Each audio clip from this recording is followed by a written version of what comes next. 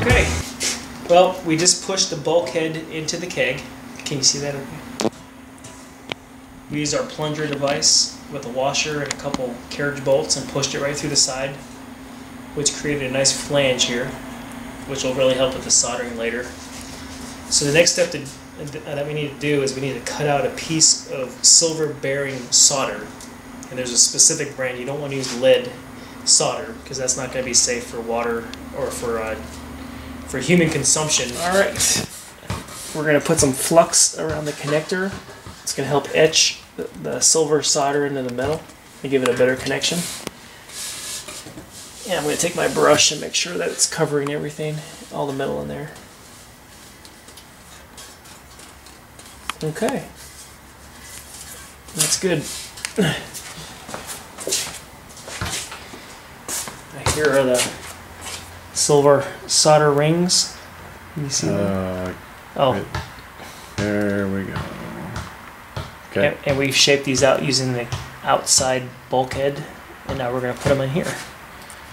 This one goes first.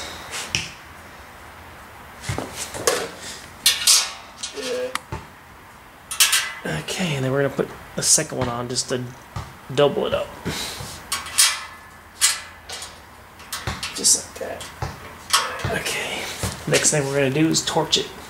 Alright, we're going to start the propane torch.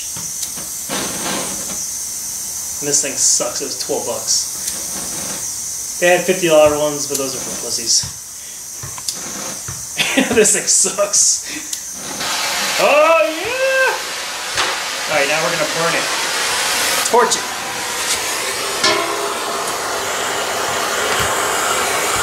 Once we start seeing bubbling, I'll switch to the other side.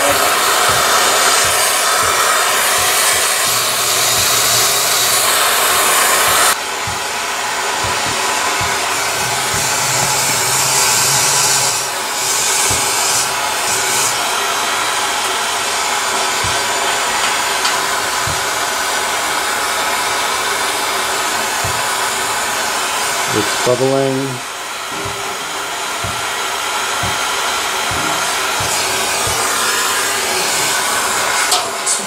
Keep coming. Oh yeah, look at that melting away in there, huh? Look at that. Okay. I think that's pretty good, huh? I think it looks like it's done.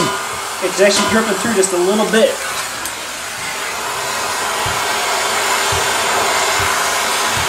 We good? Yep. Alright, I'm going to call it a day.